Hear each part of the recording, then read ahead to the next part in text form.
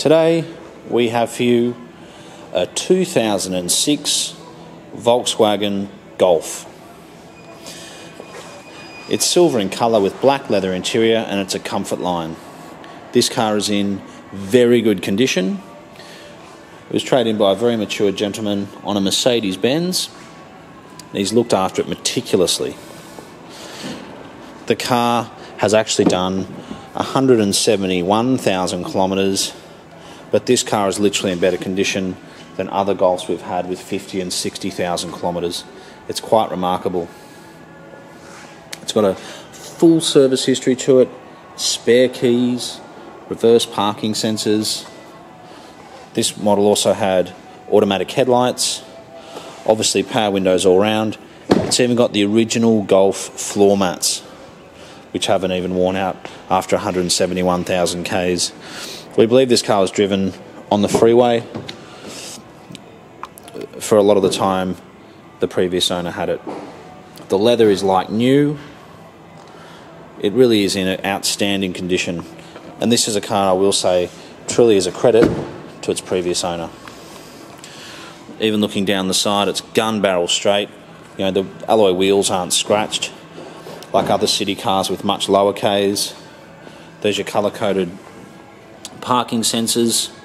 It's got the 1.6 litre petrol engine, and I've driven it. It drives absolutely perfectly. We haven't even detailed it since it came in late this afternoon. It's got a spare wheel with all the tools. It's even got the lock nut, which tends to get lost over the years. Even to have 2 remote keys to the car after this amount of time is very rare. So look, if you've been looking for something reliable and safe and economical for getting around the city, you really can't go past something like this. It's absolutely gorgeous. All the tyres are in good condition. It's got stacks of registration. Yeah, we think this is exceptional value for money. And with a lot of these cars, you do need to look at the kilometres, but more importantly, you need to look at the service history. And with the service history like this car has, it should be problem-free for many, many years to come. And again, we'll just get down and have another look down this side. Just absolutely immaculate. Even the headlights, you can see it's been garaged as well, because these tend to lose their colour over the years.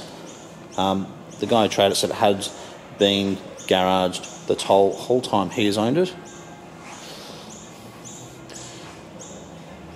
So yeah, we think it's absolutely lovely.